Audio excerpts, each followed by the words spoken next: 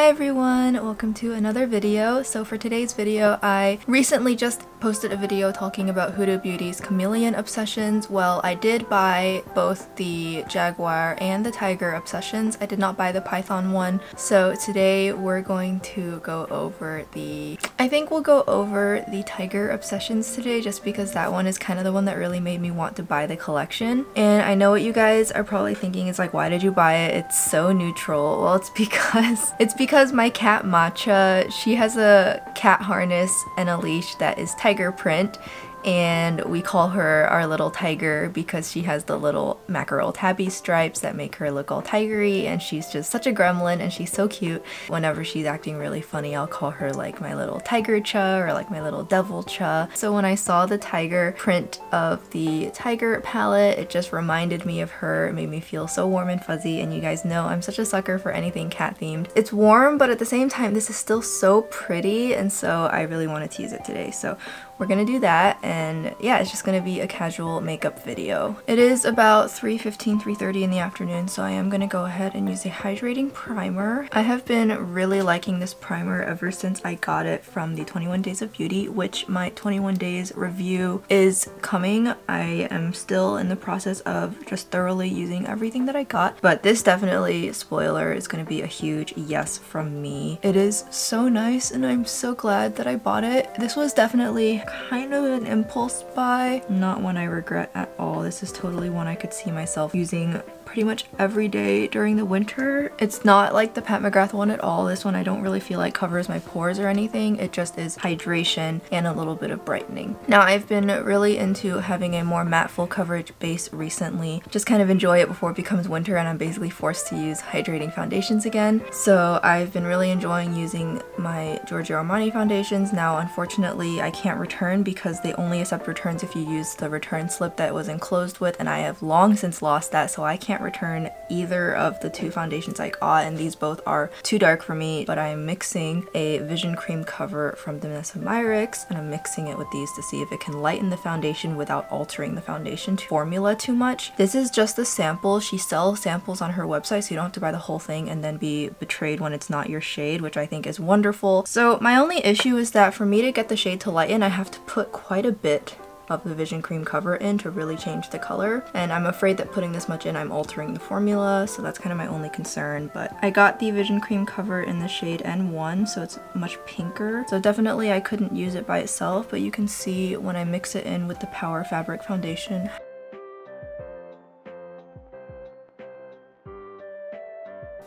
Oh, I accidentally smudged a bunch under my eye.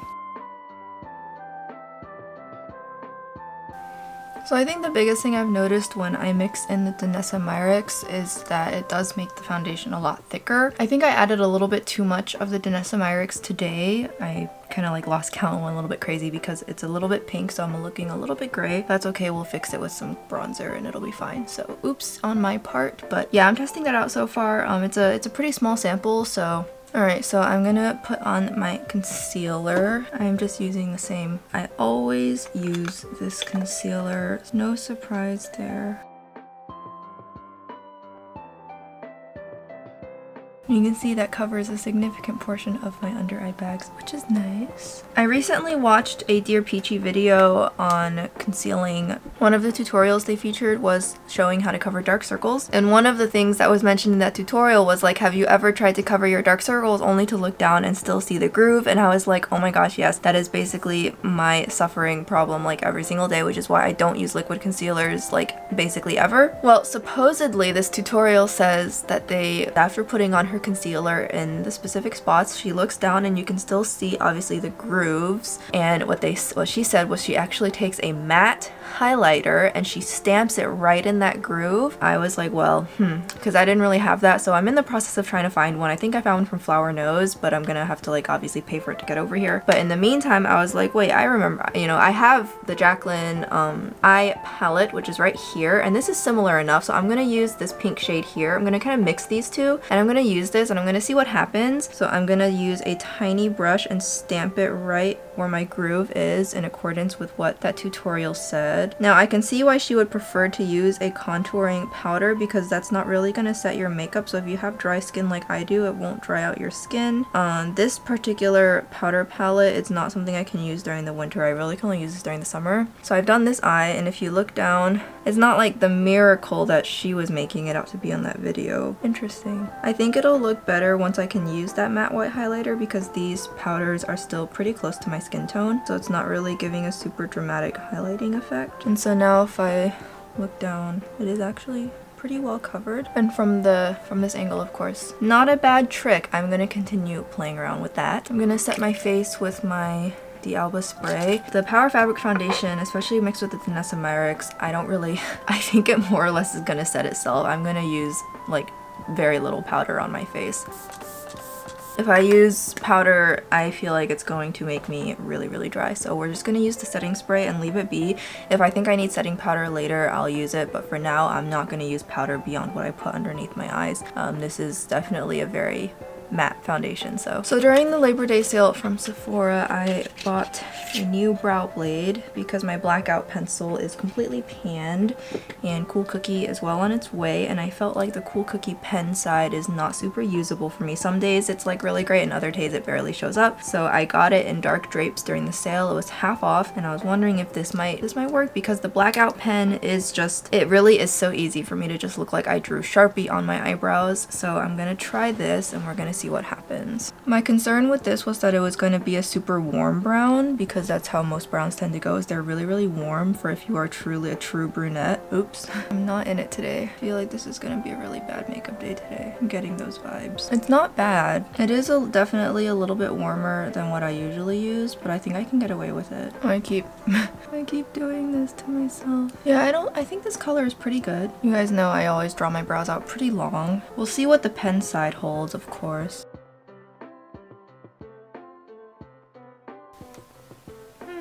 I would say it's almost too warm, but you know, it's not something I can really necessarily get too fussy over. I think it is good. I kind of wish that they had like lighter grays. I know that tends to be something mostly like, it's like you find that in Korea. Yeah, this isn't bad. I think this is pretty good. Let me just blend it out a little bit. The only thing about brow blade is it has no spoolie.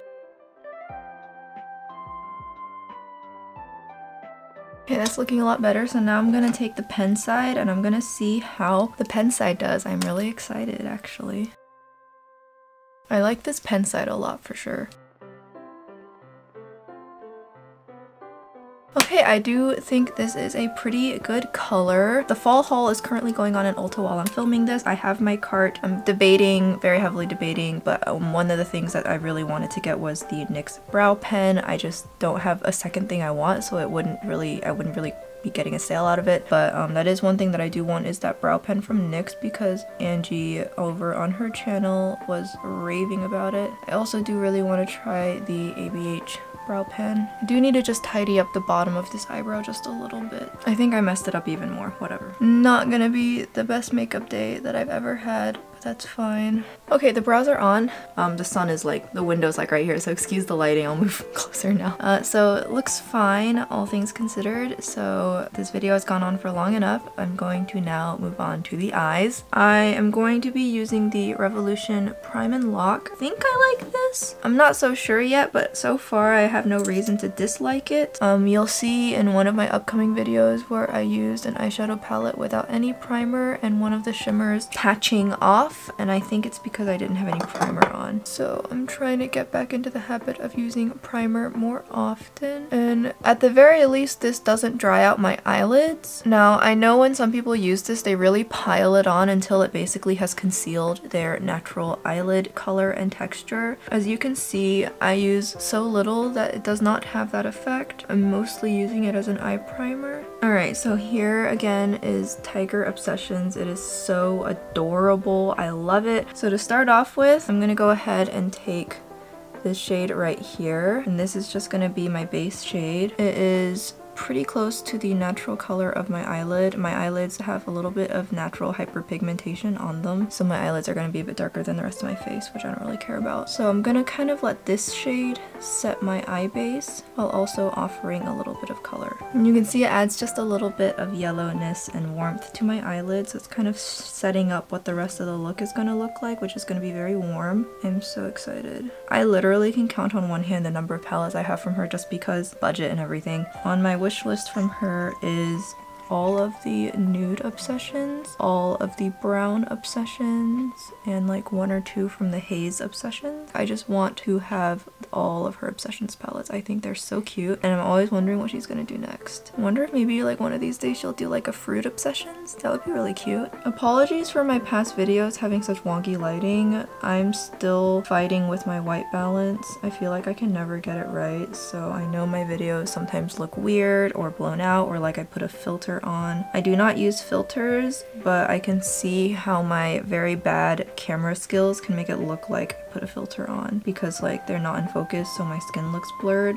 I promise I'm not using filters. I'm just very amateurish at all of this. Alright, I'm just gonna blend all of this out. I'm just using a brush from the ABH palette. I think it's from the Sultry palette. I just like pulled the brush out, and for some reason I'm using it again. I used to think it was a really bad brush, but I think over time as it's been washed, it's actually kind of softened up significantly. Now it feels really soft. Okay, so that is the base color applied all over. I think it is really cute, so we're gonna move on. I'm thinking it would be really fun to go yellow today, so we're gonna go with this. And I'm gonna stamp this mostly on the inner half to really brighten up this portion. It's not as yellow as the yellow in Python. It's more of like a neutral kind of yellow, which I personally prefer. I know yellows can be really hard to do well. I'd say this yellow is okay, but you can see it adds a nice amount of brightness to my eyelid and it looks really nice. So all of this to say that the yellow is fine. It's not like a super opaque pigmented yellow that immediately pops off the page, but I personally don't really care if my yellows do that or not. And I know with her Obsessions palettes, her mattes can sometimes be hit or miss for some people, so. And with my eyelids, you really can never tell if it's my eyelids messing things up either. Okay, so actually from far away, you can definitely see the brightness the yellow offers, and it's actually really super nice. I actually think I will use this dark brown because I thought wouldn't it be really cool if it was a yellow and brown look, so I'm gonna use this. And I'm using the fluffy side to start building it up. I'm actually gonna switch to a different brush. I think I need a better shape. I'm gonna be switching to one of my flatter brushes, which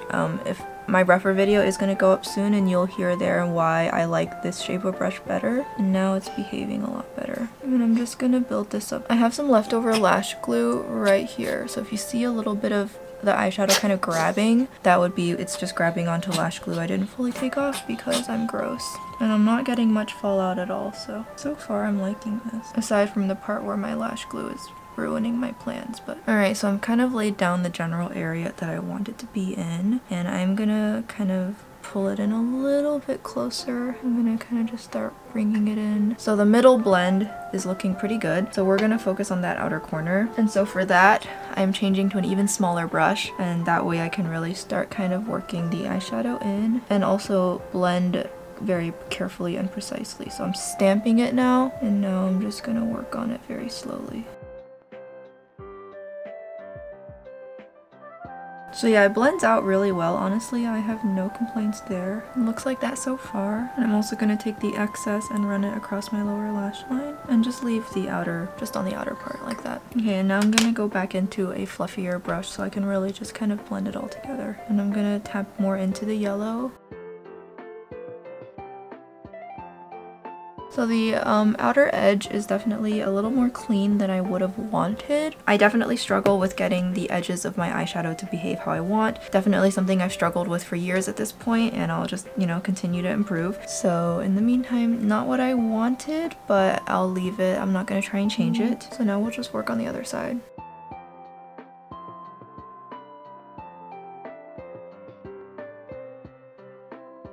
Now I'm just gonna start stamping and blending. I accidentally smudged a little bit down here and I brought it a bit low. So now I am going to take some powder foundation and I'm gonna clean this up. This did get pretty messy. I'm just using the Urban Decay powder foundation. And that just kind of cleans up the edges a little bit, I think, anyways. Yeah, today's not going super well. Okay, so I've laid down those two mattes, and honestly, all things considered, looking not bad. So I'm now gonna start laying down those shimmers, and the gold seems a little bit predictable. So I wonder what would happen if I layered this. These little scaled shades she's saying are like her newest kind of formula. The one in the chameleon one I thought was really pretty but a little bit subtle. This one is showing up on my finger with this amazing yellow pink kind of shift, and it's showing up a lot better on my finger than the other one did, so I'm gonna use this today.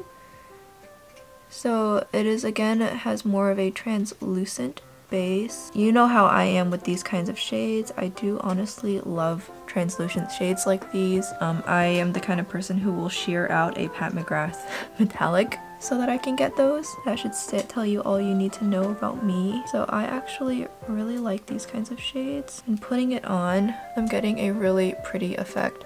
I don't know if it necessarily matches the yellow and brown because predominantly on my lid you can see the pink. Here's what the shade looks like. So you can see, if I turn it enough, you can see the gold. I don't know if I would consider this like the best shade for the look, but my curiosity is satisfied. I personally so far have really enjoyed these little scaled shades. I always love that she's experimenting with different textures and finishes of her eyeshadows, even if not all of them are the greatest ideas she's ever had. I love that she's willing to at least try. So I personally think this is really pretty. I am going to go ahead and put something on the inner corner. So I am going to use that gold I was talking about earlier, and I'm just going to pop this on the inner corner. I'm not really using this as like an inner corner highlight or anything. Trying out this new brush to see if it works. So far though, I don't think it is. This brush is definitely not helping, so I'm going to use a different brush. As mentioned before, I can never get metallics to show up super well on a brush. I can't tell yet if it's a me problem or not, but yeah, just FYI. So that is actually super pretty, so I'm gonna go ahead and repeat that on the other eye. I know I could like dampen my brush or something, but I always forget to, and I just get so lazy, so I just don't. So that's what the eyes are looking like now. Actually really liking it. Really cool looking, actually. So I'm going to take that gold shade and I'm going to use it on my lower lash line. Okay, yeah, definitely these metallics are fine. I'm using a different brush, and this brush likes these metallics a lot more. A little bit of fallout, but I'm not really ever super surprised by fallout from metallics at this point. I mean, it's metallics, what do you expect? Yeah, so I got pretty significant amount of fallout, but it's okay. This brush I used to apply blush, and I just got blush on the inner corner of my face. Because of course I did. So now it looks like I got burned right here. Let me just show you, I can cover that up. Well, just ignore that. I didn't realize. I'm gonna put this in the wash pile. Yeah. The omens were right. This was not a good makeup day. Okay, so I'm gonna probably leave the eyes pretty much like this. I think the lower lash line could use a little bit of a touch-up. Let me find the brush for it. I'm gonna go in with that dark brown, and we're just gonna touch up the lower lash line. I'm just gonna really make sure it's pushed up against my lashes. It just makes it look a little bit cleaner, right? I'm gonna add some inner corner highlight. Now that palette I wouldn't say had an inner corner highlight, so I'm just gonna use something in my own collection, which I don't ever mind doing. So today I felt like using my loose highlighter from JACLYN Cosmetics. I haven't used this in a while, so we're just gonna put this on the inner corner. And it is so bright and beautiful. I love it, so.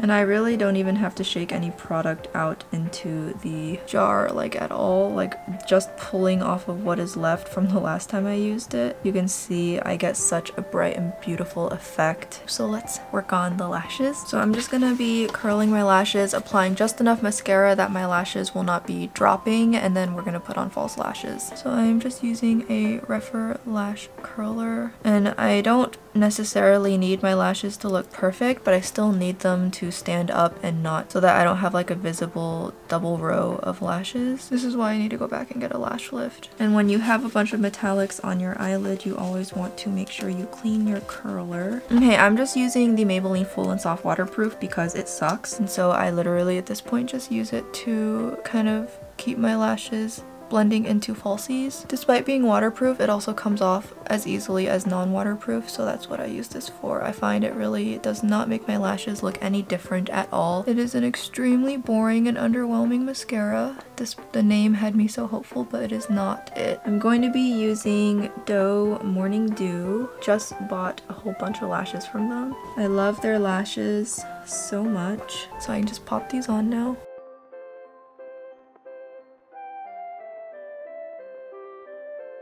Getting the epicanthic fold area is always the hardest part. Sometimes you get it and other times you don't.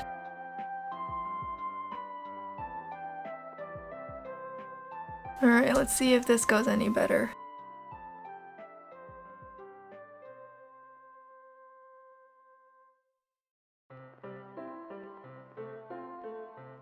Okay, I think that this eye is on a little bit better than the other eye today, which is fine. That happens all the time to me. I definitely want to try those magnetic lashes someday. Glamnetic ones, I do want to try them, I just haven't. They're expensive. That's what that's looking like, so let me go ahead and put lashes. I curled my lower lashes already, so I'm gonna use my lash idol and we're gonna put that on the lower lash line. And I was looking down because Miso is asleep on my foot. I have such lazy coworkers.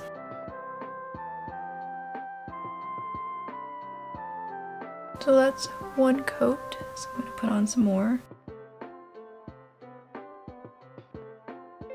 I feel like this is a 2-coat mascara for sure. Once I get the second coat on, my lower lashes suddenly look like tons better. So that's what they're looking like right now. Considering my lashes, this is honestly pretty good, right? Okay, so I think the last thing that this look needs is going to be something in my lower waterline, but only in the outer part. So I'm going to do that. One of the things I bought during 21 Days of Beauty was probably too many shades of the Killer liner. This is Killer Storm, and it's a very unusual shade of gray that I hadn't seen before, and I think this will match the look perfectly. So I'm just gonna put this on my waterline, and I'm only doing it on the inner part, or the outer part of my waterline. Like right there.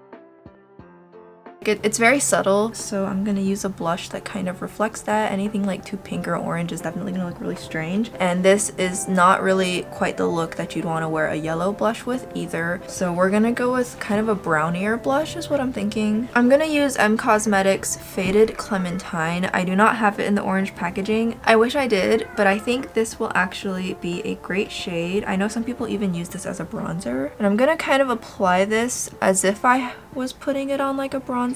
It's a little bit more orange on your cheek than it looks in the pan, but at the same time it's still very flattering, and it's kind of that baked formula, so it's not completely matte. I love her powder blush formula. I do really want to pick up that Venetian Rose one. It's just not been in the budget yet, and I do want to try her sticks, but again, I just waiting until I have the budget to make a bulk order from M Cosmetics. Either that, or maybe if she like has like a 20% off sale or something. I know she doesn't do sales often, so we'll see. Okay, so I'm looking a little sunburned, and that's fine. That will be the blush. I think honestly it looks like, I think it's like a little bit too orange, but at the same time I think it looks fine. So I do think a little bit of bronzer would help. I'm gonna be using the powder bronzer from the Patrick Ta bronzer and contour duo. I don't actually use the contour very often just because I forget to, but I do really like the bronzer color. It's light enough that when I use it, it doesn't really darken my skin or make me look tan. It just changes my undertone. Like that's literally all it does, is it's gonna alter my undertone slightly. So in a situation like this where my foundation was not the right undertone,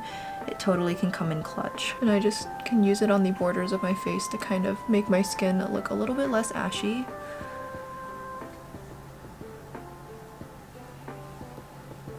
And you can see how I was able to, particularly around here, you can see the undertones being corrected. I'm going to take a little under my nose. Now for highlighter, I am currently testing out the Nabla Skin Glazing in Ozone.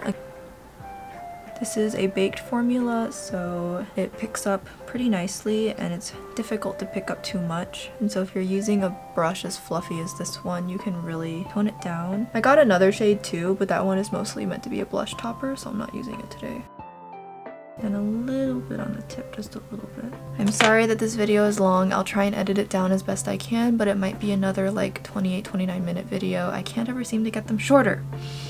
So this is what it's looking like so far. Really nice. So all that's left to do is to work on the lips. This is the M Cosmetics True Gloss in Caramel Glaze. I don't use this often at all because look at this shade, but I think this might actually work really well. This is going to be the ColourPop Lippie Sticks in another round. I've actually been preferring this lately because it's pinkier, so I feel like it's closer to my actual lip color. So I don't know, I've been using this one more often lately. I do like the M Cosmetics one especially because it is retractable. You kind of can see what I'm talking about maybe. I don't know, I just feel like it's a little bit darker, but at the same time the undertones match better. You know what I mean? Okay, so now we're gonna pop this on. This is really brown. I think you can tell why I don't wear this often. I don't remember why I even bought this color. I don't know why I picked this color. I mean, I'm glad I have it like right now, but I literally have only used this shade like twice. I'm still trying to figure out why I bought this. The formula's fine. M Cosmetics' gloss formula is fine. Okay, I'm gonna spray my face one more time just to really lock that in, make my skin look perfect. I love that setting spray so much. Stylevana had it on sale, so I did end up getting a backup of it just because whenever I have products I really like that I'm sourcing from Asia, I never know when it'll become impossible for me to find. I'm very glad that I did. I like totally need to work on my background, but if you'll excuse me. So this is the final look. Really pretty. I actually love the middle shade in the palette. I think these are so cool. Here's the other one that I got, which is Jaguar. I'll use this one in a future video, and this is really pretty too, so I'm looking forward to using this. I actually really like it. I was kind of nervous when I was first working on it, but it's actually quite nice. I do feel like I could have built up the brown a bit more, but you guys know I kind of just chicken out when it comes to getting those shades really deep, and it's hard with my dry eyelids to get the eyeshadows to stick well as well. So love how this looks. I think it did come together. The blush was almost too orange, but then this color lip did really fight with that orange to tone it down, so overall looking fine. My foundation shade was almost tragic, but with the bronzer and everything on, it looks fine.